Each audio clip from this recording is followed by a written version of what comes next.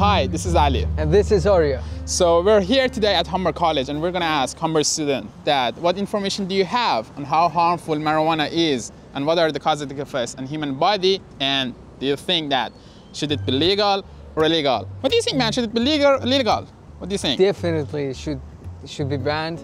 Nobody, I guess I should not answer that. Yeah, you should not answer that. We gotta go at Humber College. Yeah, we're on.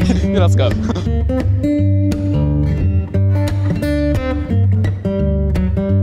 I feel like I don't really know the harmful effects. I've learned the beneficial effects. But you never heard about the harmful? But no, I haven't. Aside from that, I haven't really heard anything much. I don't know much information about it. It affects badly the human body.